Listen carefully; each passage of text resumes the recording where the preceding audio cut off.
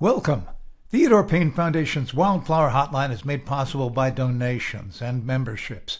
Please support the hotline today. The hotline offers weekly online and recorded updates on the best locations for viewing spring wildflowers in Southern and Central California. All locations are on easily accessible public lands and range from urban to wild, distant to right here in LA. Again, in 2024, we have the right conditions for an excellent wildflower viewing season across California. Most years, media outlets herald visitors to Anza Borrego Desert State Park for good wildflower viewing. True, this is usually where the big first spring bloom occurs, but only if the desert has been blessed with significant annual rainfall. The desert floor received 2 inches from Tropical Storm Hilary in the summer, and there was enough winter rain to sustain the summer bloom as well as germinate new seedlings.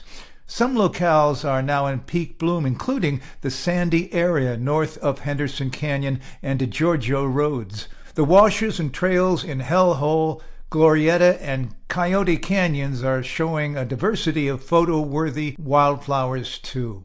Displays of San Verbena, Dune evening primrose, brown-eyed evening primrose, desert lily, and hairy desert sunflower are in excellent bloom.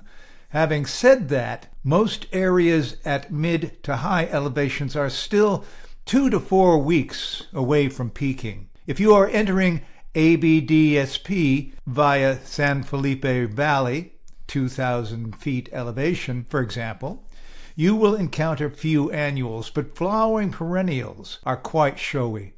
Look for desert apricot and tuberosa blooming along Highway S2. The giant coreopsis is flourishing on ocean-facing sunny slopes rising above the Pacific Coast Highway. Keep your eyes focused on that famously treacherous road, however. One of the best places to safely pull off the highway and enjoy walking with the yellow giants is at Leo Carrillo State Park. Plan a day trip. Trail maps and other park features like the beach and tide pools are described in the park brochure available online. Travel 2 miles north of Leo Carrillo on PCH and turn right on Yerba Buena Road. Continue to where the Mishawaka Trail head and the Backbone Trail connect. The hills here are blanketed in white blooming big pod ceanothus.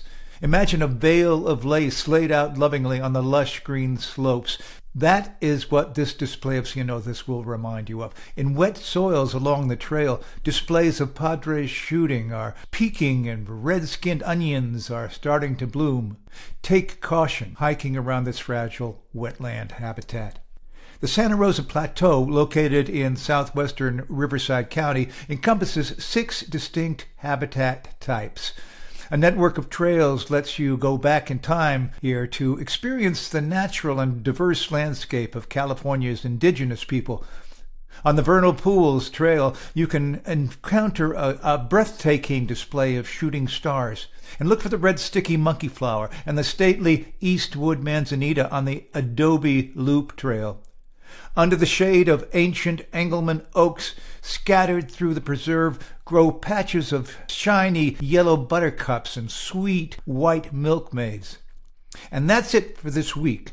Visit the Wildflower Hotline website to see photos of these and more wildflower sites. The Theodore Payne Foundation's Poppy Days spring plant sale is March 29th and 30th. There'll be a great selection of colorful wildflowers. And check the TPF website, theodorepayne.org, for details. The next report will be available on Friday, March 15th.